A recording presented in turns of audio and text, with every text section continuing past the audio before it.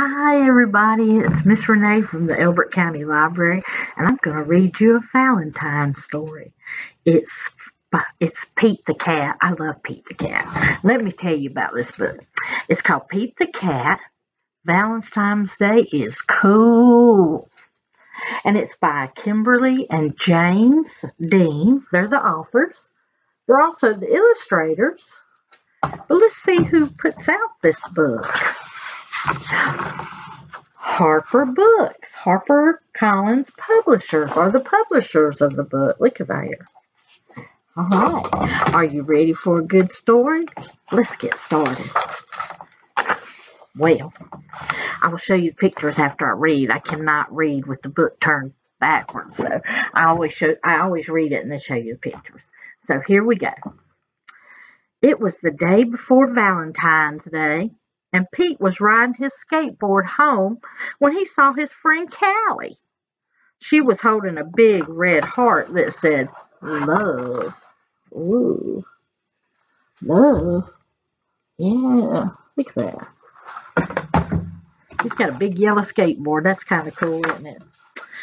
So, have you finished your Valentine's Day cards? Callie asked. No, Pete said. Valentine's Day is not cool. Whoa. Oh, Pete, Callie said. Valentine's Day is my favorite holiday. It's a day to tell people how special they are to you, Callie insisted. Pete skated on, but something in the back of his mind told him Callie might be right. I think she's right. Do you think she's right? I do. Wait. By the time Pete got home, he had decided that Callie was right about Valentine's Day. So he got out his pencils, some paper, some crayons, some markers, and he sat down at the kitchen table. First, Pete started to work on a card for his friend Larry. Pete made several cards with big red hearts, but he was just not happy with it. I wonder why.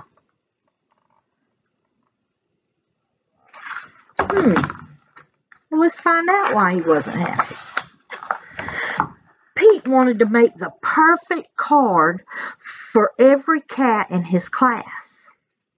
I'll never get all these cards done in time, Pete told his mom.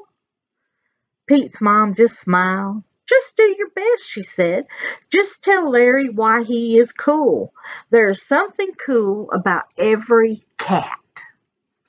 Pete got back to work. He thought hard about what was cool about Larry.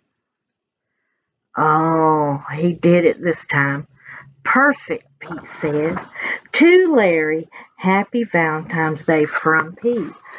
He realized that Pete likes a football. He likes to play football, throw the football, catch the football. So he made him a football card.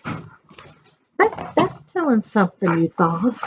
You had to use your head to think about that, right? You got to think about what somebody likes and what's special about them. After that, it didn't take Pete long to make cards for all the boys in his class. He made one to Josh with a soccer ball, one to Trey with a electric guitar. He sent one to Rob with a red convertible car on it. And then he sent one to John with a piano. Look at there. With piano keys, because he knew he likes to play the piano. Wow, how awesome was that? That's pretty cool. He realized what everybody liked and what made them special, and so he did something special. Then Pete made special cards for all the girls, and you know what he wrote? Love, Pete. On each one, he sure did. He said, love, Pete. And of course, he made the biggest heart-shaped card for his mama. Look at that. How sweet is that? I think that's sweet. The next day, Pete and Callie waited for the bus together, and Pete said to Callie, I decided you were right about Valentine's. Valentine's Day is cool.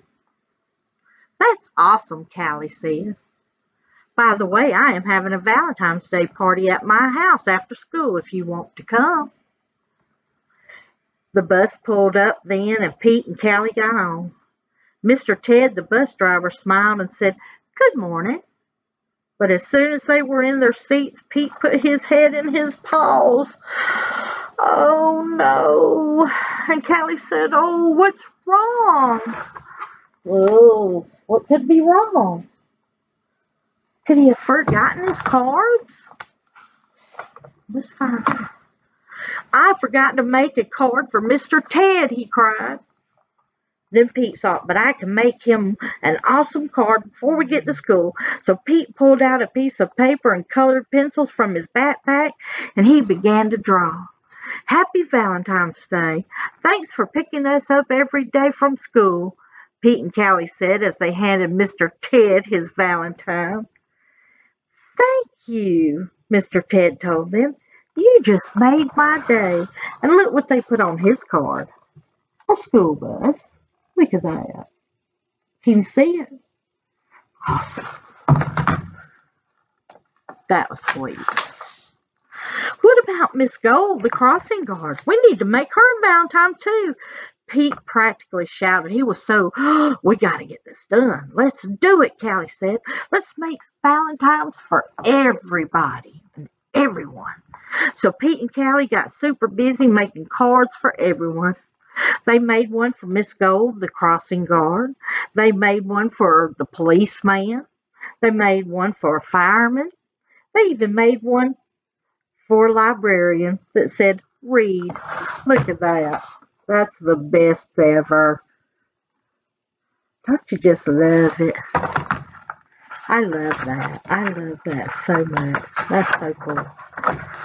"What's wrong, Pete?" "I forgot. Oh, wait a minute. I missed a page. Sorry." After school, Pete went to Callie's party. He rang the bell and then he froze. Callie opened the door only to find her friend in a panic. "What's wrong now? Let's see. Are you ready to find out?" "I want to know what's going on." "What's wrong, Pete?" "I forgot something very important," Pete admitted. "What?" Callie asked. "I just realized I forgot to make you a card," Pete said. "That's okay, Pete. Cards are just a way of showing you care. Hanging out with you, that's way better than any card. This is the best Valentine's Day ever."